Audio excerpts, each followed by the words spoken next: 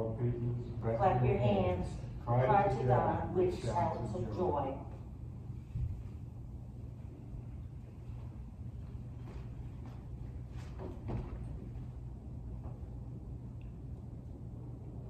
In the name of the Father, and of the Son, and of the Holy Spirit. Amen. Amen. The grace of our Lord Jesus Christ, the love of God, and the communion of the Holy Spirit be with you all. And with your spirit. Brothers and sisters, let us acknowledge our sins and so prepare ourselves to celebrate the sacred mysteries. You were sent to heal the contrite of heart. Lord, have mercy. Lord, have mercy. You came to call sinners. Christ, have mercy. Christ, have mercy. You are seated at the right hand of the Father to intercede for us. Lord, have mercy. Lord, have mercy. May Almighty God have mercy on us, forgive us our sins, and bring us to everlasting life. Amen. Let us pray. O God, protector of those who hope in you, without whom nothing has firm foundation, nothing is holy. Bestow in abundance your mercy upon us, and grant that, with you as our ruler and guide, we may use the good things that pass in such a way as to hold fast even now to those that ever endure. Through our Lord Jesus Christ, your Son, who lives and reigns with you in the unity of the Holy Spirit, God, forever and ever. Amen.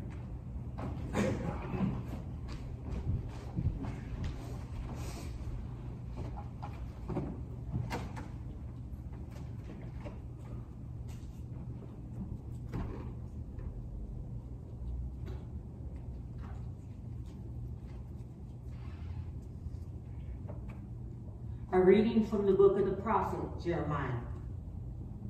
This word came to Jerusalem from the Lord. Rise up, be off to the potter's house. There I will give you my message. I went down to the potter's house, and there was he, working at the wheel. Whenever the object of clay which he was making turned out badly in his hand, he tried again, making of the clay another object of whatever sort he pleased. Then the word of the Lord came to me. Can I not do to you, house of Israel, as this potter has done? Says the Lord. Indeed, like clay in the hand of the potter, so are you in my hand, house of Israel. The word of the Lord. Thanks be to God. Our responsorial psalm. Blessed is he whose help is the God of Jacob. Blessed is he whose help is the God of Jacob. Praise the Lord, O my soul. I will praise the Lord all my life. I will sing praise to my God while I live. Blessed is he whose help is in the God of Jacob.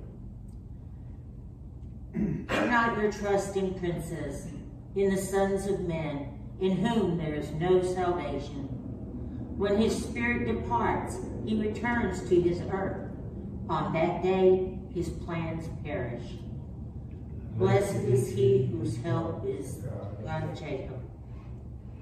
Blessed he whose help is the God of Jacob, whose hope is in the Lord his God, who made heaven and earth, and the sea and all that is in them. Blessed is he whose help is the God of Jacob.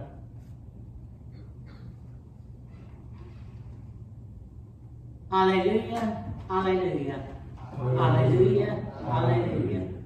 Open your hearts, O Lord, to listen to the words of your Son. Alleluia, alleluia.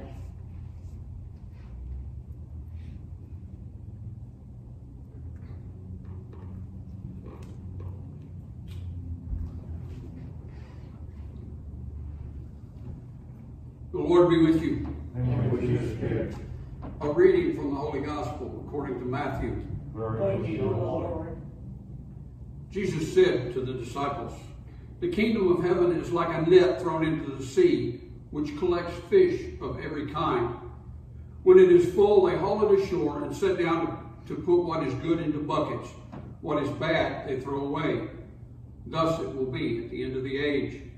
The angels will go out and separate the wicked from the righteous and throw them into the fiery furnace, where there will be wailing and grinding of teeth.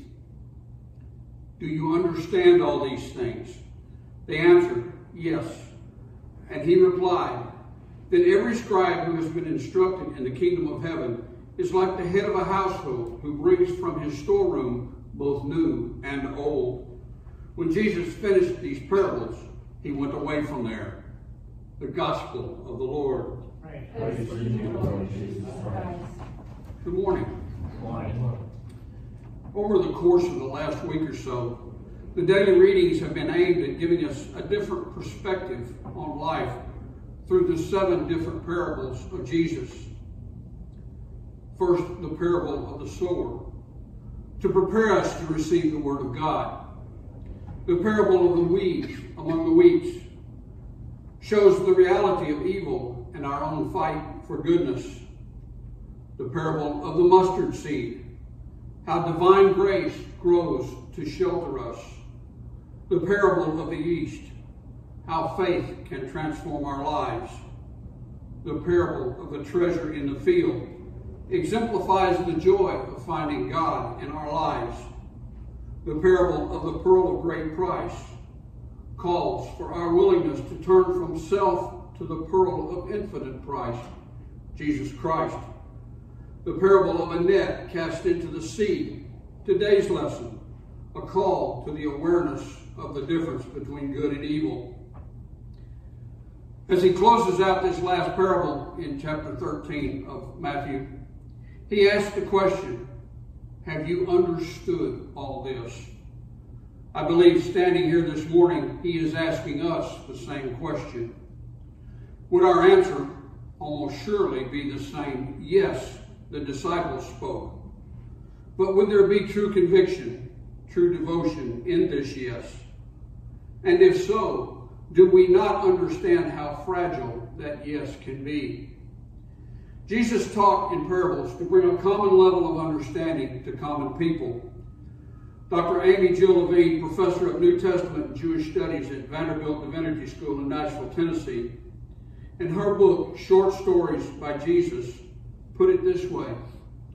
Jesus told parables because they serve as keys that unlock the mysteries we face by helping us to ask the right questions. They continue to provoke, challenge, convict, and inspire, and at the same time, they can amuse. She went on to say, he sought to prepare his people for the inbreaking of the kingdom of heaven. To prepare his followers for that inbreaking, he also asked them to prioritize what really matters and what does not. This morning, let us put away the myriad of interpretations of Jesus' parables and then begin to contemplate their meaning in relation to our own journey to the kingdom proclaimed by Christ. What is our pearl of great price? What would we do upon finding a great treasure in a field? Can we, like the fishermen in this morning's gospel, separate the good and the bad in our lives? I believe the answer to all our questions lies simply at the foot of the cross. May Almighty God bless you, the Father and the Son and the Holy Spirit. Amen. Coming together as one family in faith, let us offer to God our prayers and our needs. For Francis, our Pope, and Thomas, our Bishop, and all the clergy, with the people entrusted to their charge, let us pray to the Lord. For those who hold public office and those who assist them in promoting the common good, let us pray to the Lord. For those who travel by sea, land, or air, for captives and all held in prison, let us pray to the Lord. For all of us gathered in this sacred place by faith and devotion and by love and reverence for God, let us pray to the Lord. For all those in our community, both here present and those watching on video, who are suffering whether from physical, emotional, or mental illnesses, that they may be comforted by the resurrected Christ, let us pray to the Lord. For all the prayers that we hold in the silence of our hearts, for all our intentions, spoken and unspoken, joined through the intercession of St. Thomas the Apostle, let us pray to the Lord. Lord, hear our prayer. And for Mr. Tim Kramer, for whom this Mass is being offered, let us pray to the Lord. Lord, hear our prayer. Offering all our prayers to the Father, let us conclude the prayer of praise in honor of the blessed Trinity. Glory be to the Father, and to the Son, and to the Holy Spirit, as it was in the beginning, is now, and ever shall be, world without end. Amen.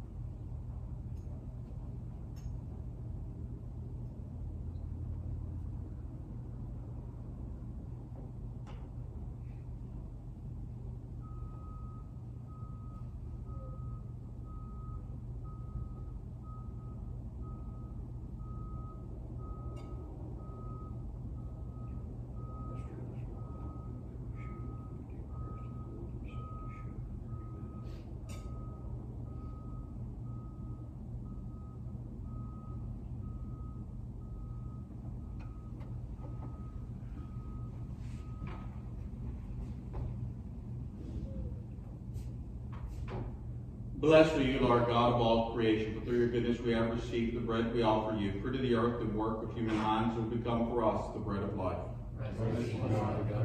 Blessed are you, Lord God of all creation, for through your goodness we have received the wine we offer you, fruit of the vine and work of human hands, it will become our spiritual drink. Blessed be God forever.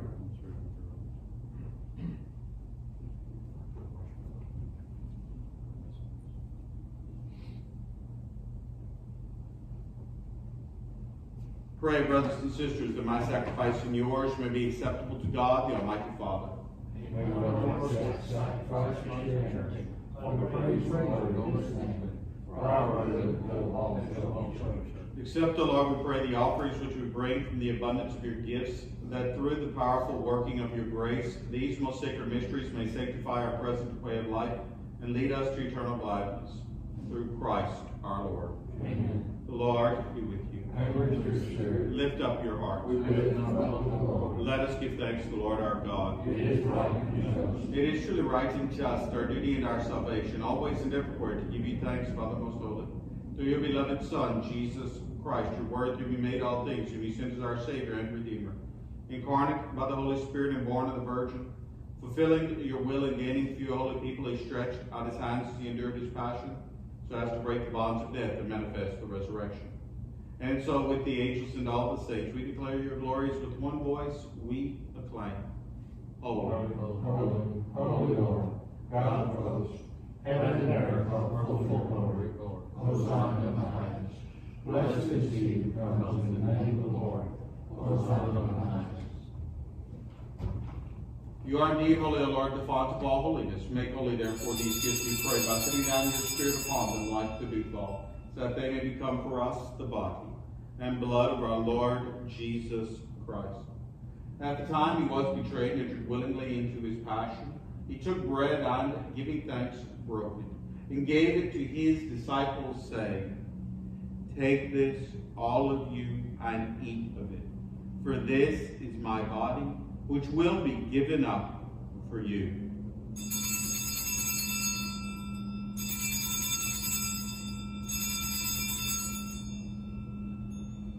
In a similar way, when supper was ended, he took the chalice, and once more giving thanks, he gave it to his disciples, saying, "Take this, all of you, and drink from it. For this is the chalice of my blood, the blood of the new and eternal covenant, which will be poured out for you and for many for the forgiveness of sins. Do this in memory of me."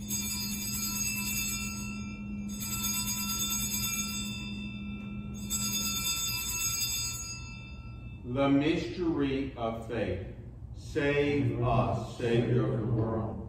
For by your cross and resurrection, you have set us free.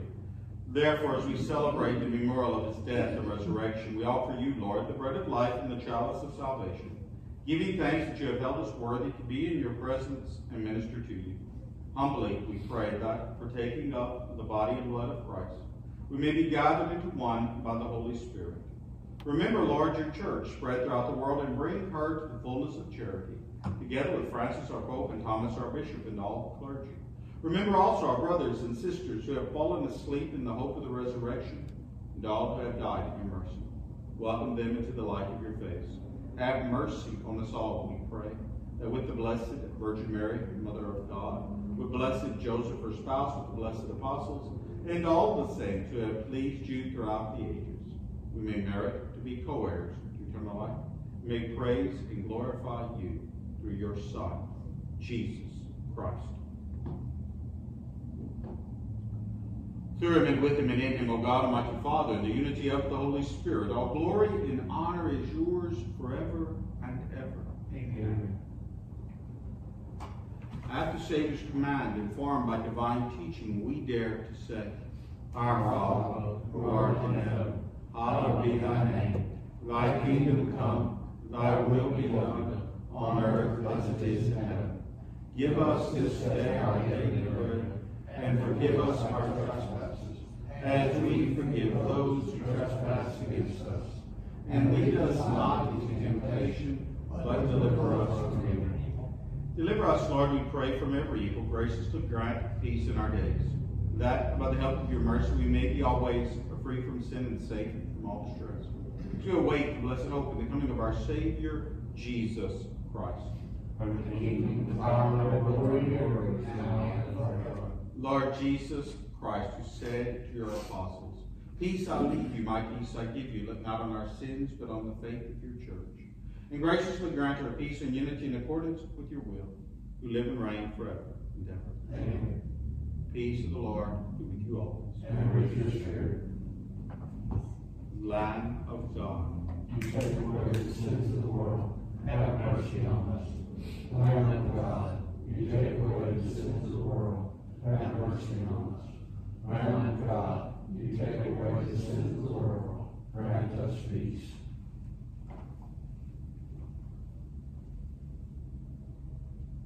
Behold the Lamb of God. Behold him who takes away the sins of the world. Blessed are those called to the supper of the Lamb.